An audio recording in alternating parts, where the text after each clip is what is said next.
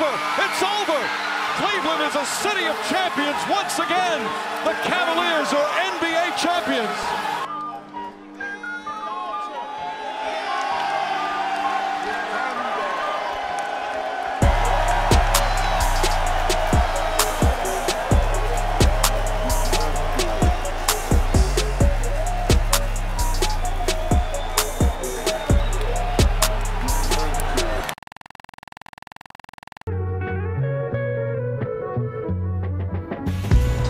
Michael Lee's back here with you on SportsCenter, continuing our breaking news coverage of a potential trade between the Celtics and the Cavs that would basically swap the starting point guard for the two teams that faced off in last year's Eastern Conference Finals.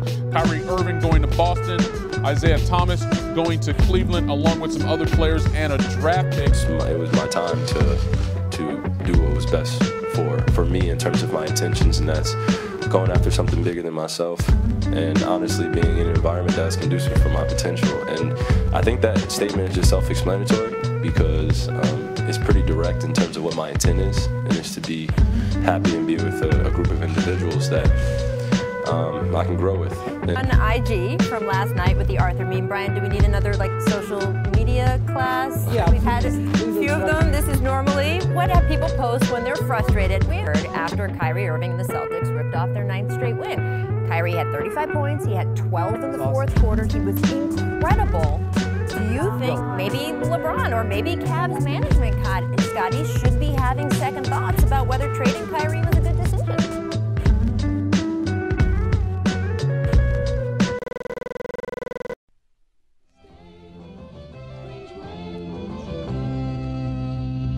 Smattering of boos here at Quicken Loans Arena as OKC leads by 17. Think about it. We know Lebron played 3 minutes. They had to make a was just terrific. A lugubrious look etched across the countenance of LeBron James. Terrible defense by Kevin Love. Great move by Siakam. Something else from words, actually. 0-8 on national television. They should take us off every national televised game for us this season. We're going to play good ball, and we're going to butts kicked every game we play on national television. So. First half, and what a first half for the Rockets.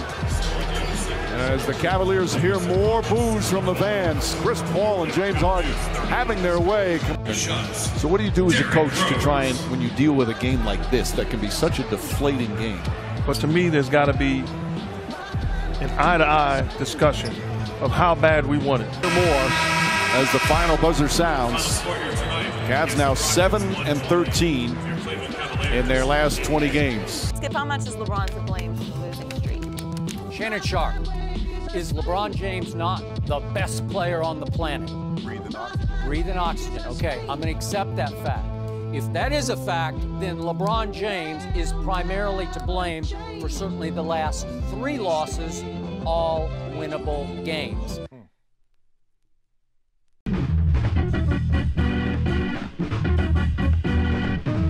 Injuries on that entry pass, a high-low. And you can see right away Kevin Love reaching for that hand. Tolliver slapping down.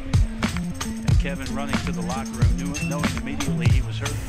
Be hot yoga. It was a fiery scene in that Cleveland locker room before practice on Monday, I'm told.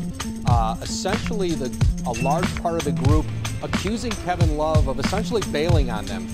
More chemistry issues have been very apparent on the court too. As just watch right here as Jay Crowder clearly shows his feelings for Kevin Love when not only did he not help Love up after he was knocked down, but instead stepped over him. Well, as Kevin Love, they said they had a team meeting and that he was the brunt of everybody's frustration. That they were upset that he left the game and he didn't come back the next day based on the headache. But if you talk to other people, they say, well, you know, why weren't you upset at D. Rose that left the team for a time to get his mind together? Why aren't you upset maybe at Isaiah Thomas, who is getting his legs? Why aren't you upset at Crowder, who really can't score in those first couple moments in the game? BD, what do you think about this situation? You know, no team identity.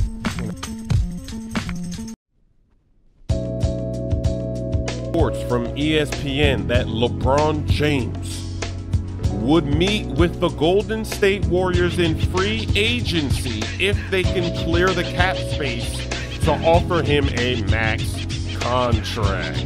And joining the Warriors, the team that he's trying to beat, that would not make him the greatest player ever. That doesn't help him become the greatest player ever, because that doesn't make any sense. To be the greatest, you've got to beat the greatest. Let me be very, very clear to LeBron James.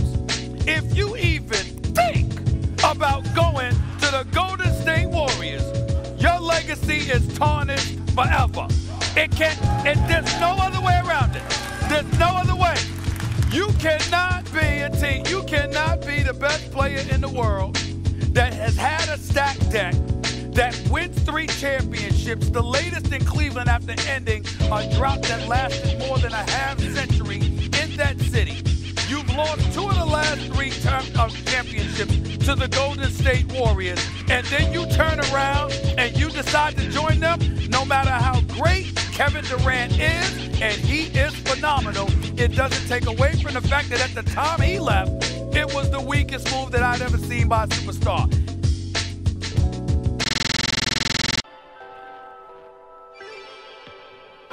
Breaking news, big trade in the NBA this hour. Adrian Wojnarowski reporting Isaiah Thomas and Channing Frye in their expiring contracts.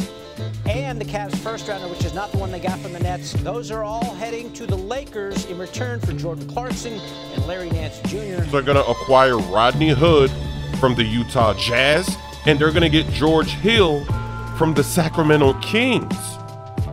The Utah Jazz are going to get Derrick Rose and Jay Crowder, and the Sacramento Kings are going to get Joe Johnson from the Utah Jazz. So that's a wild, players are going all over the place. To see what they would do. They got rid of 6 players. They got 4 players in return. You got younger, you got better defensively, you got more athletic. You replaced a temperamental point guard, which is what Isaiah Thomas was being labeled as, with somebody in George Hill who's been in 2 conference finals, has gone up against LeBron in the past, pretty much knows what it takes and what have you. So you got to look at it from that perspective. In such a short span of time, your team feels so different. How is that possible? The attention to details tonight was at an all-time high for the first time this season. We got some players that can go out and get their own.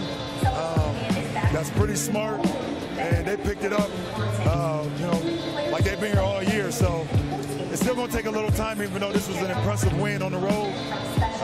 But that's a good start.